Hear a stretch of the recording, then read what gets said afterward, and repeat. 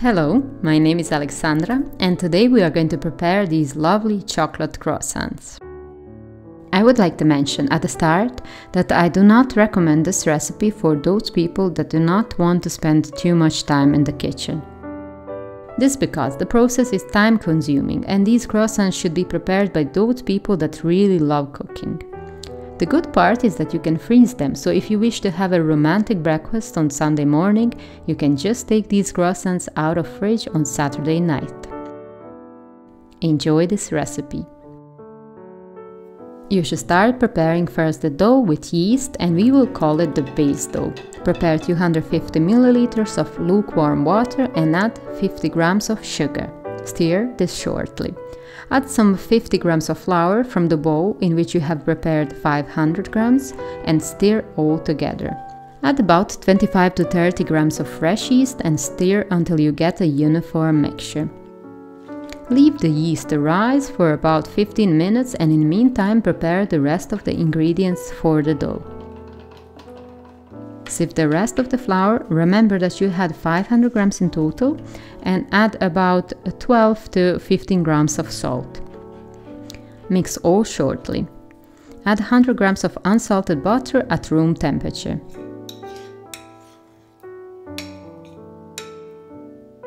Use your fingers to unite the butter with the flour until you get the starchy mass. When the yeast rose, add it to the flour and butter and start kneading the dough.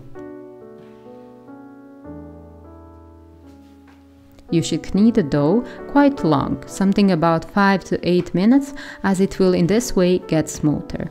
If you wish to make this dough fast, it will not get so fine. When you made the dough, you need to shape it into a rectangle, wrap in the plastic foil and leave it in the fridge overnight. The next day you should make another part of the dough that we will call the butter dough, and for this one you will need 250 grams of unsalted butter and 100 grams of flour. Mix all together until you get a uniform mixture. Place this part of the dough between two sheets of baking paper and shape it into a square.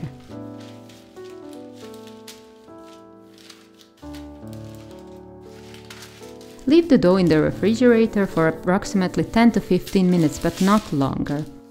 Sprinkle some flour over the work surface and start to shape the base dough that you have made the day before.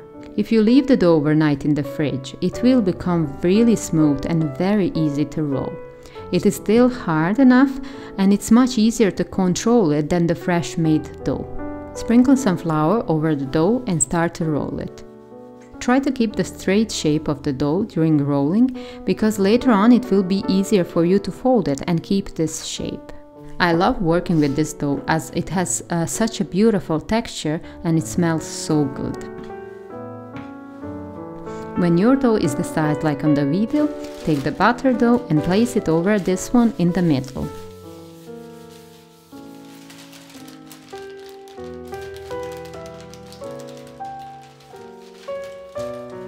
Now you can start to fold the dough. Fold one side of the dough over the part with butter and then the other part as well. I'm going to make the edge of one side a bit thinner in order to make it stick easily to the rest of the dough.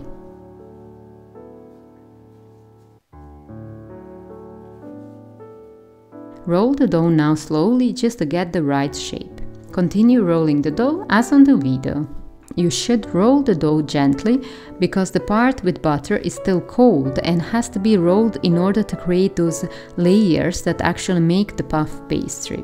If you roll it fast and with hard pressure, the butter will not create layers and will break into small parts.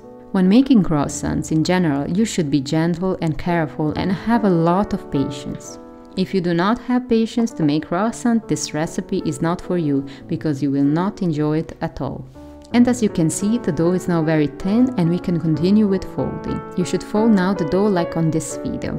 Be careful that you connect the dough as good as possible, as later it will be easier for you to fold it and keep the right shape.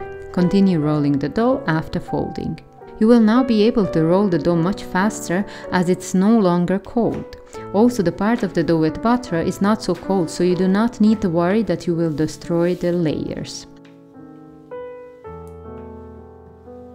When the dough is the size like on the video, you can fold it again only on halves.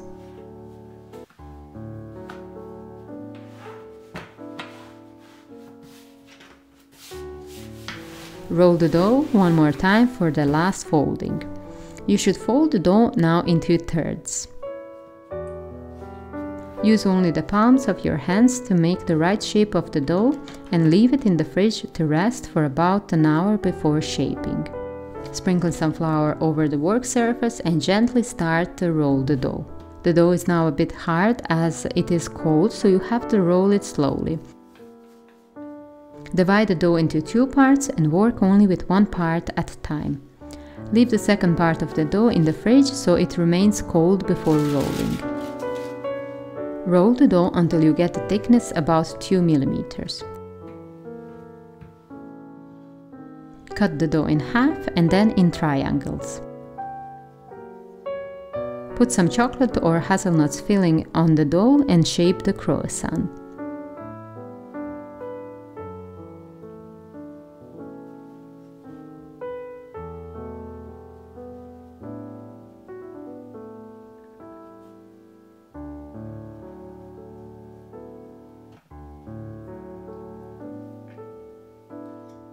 If you wish to have higher and more narrow croissants, roll it like this.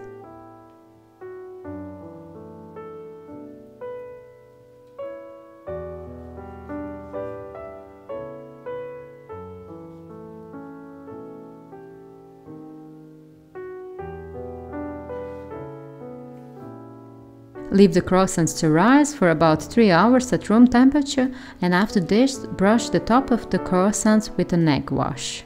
Bake croissants in preheated oven at 200 degrees for about 20 minutes. As you can see, preparing croissants is not an easy job, and it is true that it requires a lot of time. I recommend this recipe to people who have patience and love to cook. As I mentioned before, you can also freeze these croissants and remove from the freezer the night before baking. If you like this video, give it a thumbs up and check the rest of my recipes. And as always, buon appetito!